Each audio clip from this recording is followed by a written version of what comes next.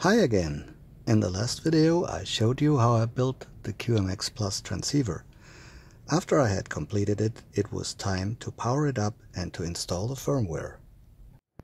After I had installed the firmware successfully, I could already hear the first signals on the air. My QMX Plus was alive. Now it was time for some initial testing. I first measured the output power and the current on each band.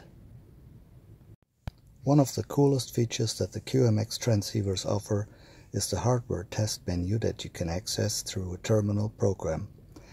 I did the first checks and everything looked very good, so I was sure glad to see that. Then I proceeded with an RF sweep through the different bands: 160, 80 meters, 60 meters, 40 meters, 30 meters, 20 meters, 17 meters, 15 meters, 12 meters, and 10 meters. I did not bother to optimize anything because I just couldn't wait to get on the air now. When I tuned over the band for the first time, I could tell that there was a contest going on, so I decided that I would take advantage of this situation where stations have pretty good ears to copy low signals. So I decided to give it a try and call a couple of stations.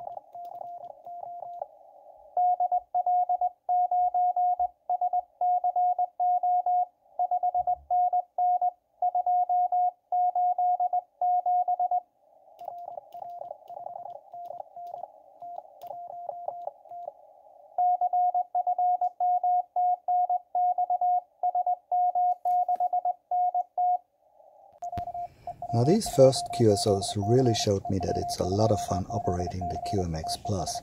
In the next steps I will try to optimize output power and maybe play around with the digital modes and make use of the external GPS unit and other things. So I'm in for more fun and hopefully get around to do another video on it.